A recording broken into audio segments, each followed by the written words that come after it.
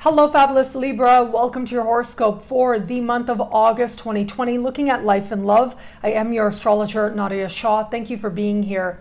It is a remarkable astrological month. There is high energy and there is tension as we begin the month, but it will culminate at the full moon early in the month. And by the time we navigate mid-month, a beautiful new moon brings hope and insight and understanding in ways that I think you will love.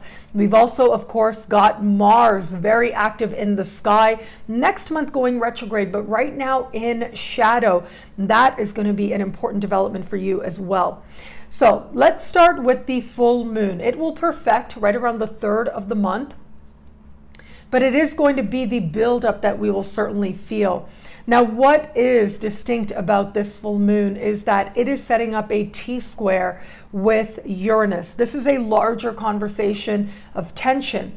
It does bring with it motivation, certainly, and energy, heightened energy at that, but this can be an energy that is very unpredictable, even erratic at that. For you, this is taking place in a part of the sky that has to do with a few different things: your creativity, your creative fulfillment, what it is that you really want in your heart of hearts, what it is that is joyous for you, what is fun for you. This part of the sky can also speak to things like fertility and the children you have and the children that you want. Okay, so where it comes to kids, if you do have kids in your life, you can expect them to probably be quite rebellious right about this time, which tends to happen, especially when children are in the midst of a certain age. But just know that your own fertility right now could be very surprising. And so if that is something that you are wanting, well, stay open and see how it is that the universe surprises you. But of course, it doesn't necessarily have to work out that way. There are other ways in which this energy can come forward. Where it is that you are engaged in a creative project, this is where there may be factors there that do take you by surprise, but hold a lot of potential for truly creative and out-of-the-box thinking. And if it is that you decide you've got to let loose, you've got to have fun, and that's how you want to use this energy, just know that the pursuit of fun and joy can take you in all kinds of directions and bring with them, at the very least, some memorable happenings. Now, there is another layer of understanding to this energy of the full moon, and that is that this might represent your own desire for change, your own impulsiveness, your own desire for transformation, or in some way to experience progress that doesn't feel like it is coming where it comes to a creative endeavor. Now, regardless of what does transpire, know that the fact that it is this full moon that is happening in fellow air sign Aquarius means that you will find a way to tap into this energy to your advantage in some way. And whatever it is that is illuminated, there is something here that represents truth for you. What is it that you would rather be doing? This is a part of the sky that speaks to self-actualization.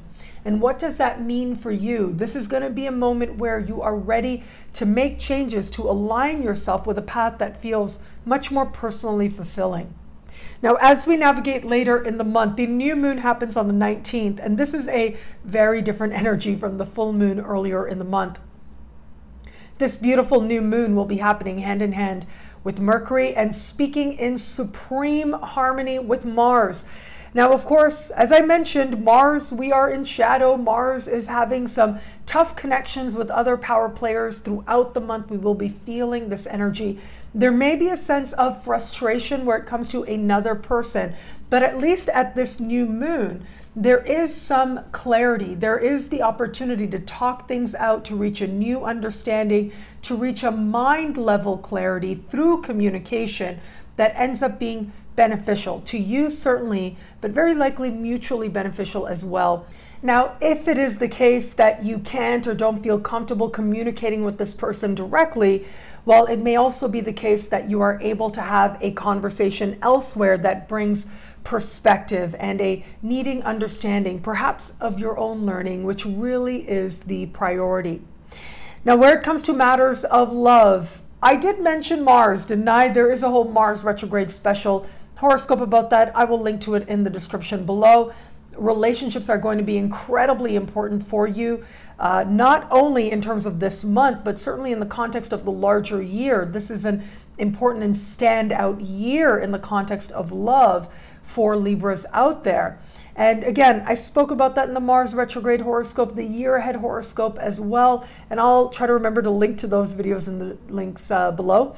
But having said that, this month, and in the context of this month, consider that full moon early in the month having to do with flirtation and romance and what the heart truly desires very well can connect to a new perspective, a clarity as to what it is that you are finding yourself drawn to, what situations you find yourself in.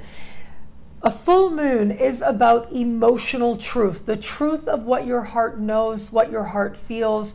And Uranus is very much about truth. And given where Uranus is in a part of the sky that has to do with getting to the core of a matter, well, it does represent a turning point for you in matters of heart. Now, if it is that you are open to meeting someone new, you may very well connect with someone in the first days of the month.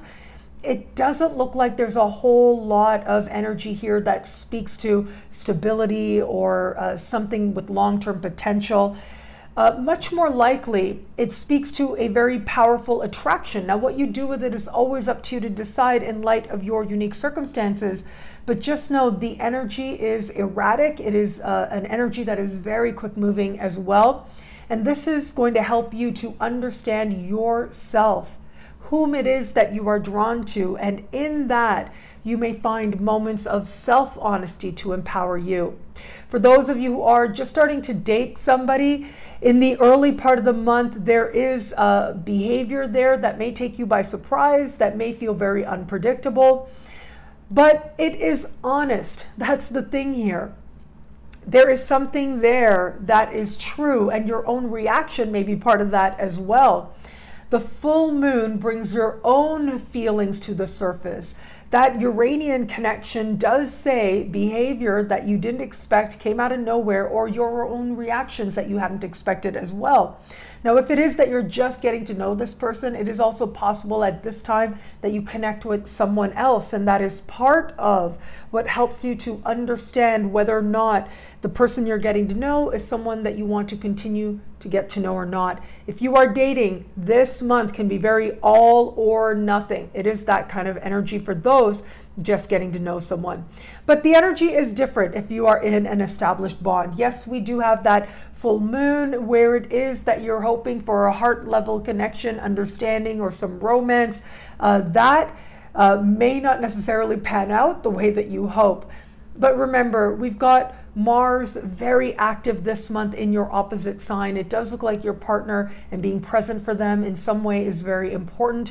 At least when we get to that new moon, there does seem to be a conversation or a connection that allows you and your partner to feel truly understood by each other. It is that new moon that says it may very well be an important conversation that helps the two of you feel that you can talk about just about anything and find renewed commitment. What I love about this month for you, well, there is a lot here, but I am going to say that new moon because it is this wonderful respite. We have got a mixed month ahead. It starts off with very strong energy, and it represents some frustration, some tension, certainly. But that can give way to understanding, especially where it is that you are willing to communicate with others.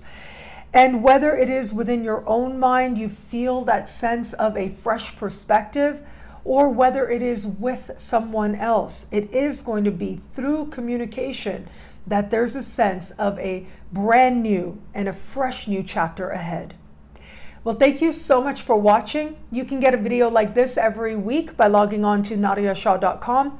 Sign up to be one of my superstars. Superstars get expanded exclusive videoscopes each and every week, unlimited access to special horoscopes and more, all of this in the superstar space. I look forward to meeting you there. And of course, Mars retrograde special horoscopes are on my website as well, nadiyashah.com. And for the Libras out there, it may be a good idea for you to explore what this Mars retrograde season is going to mean for you. Well, thank you again for watching. It'll be a great month. Enjoy.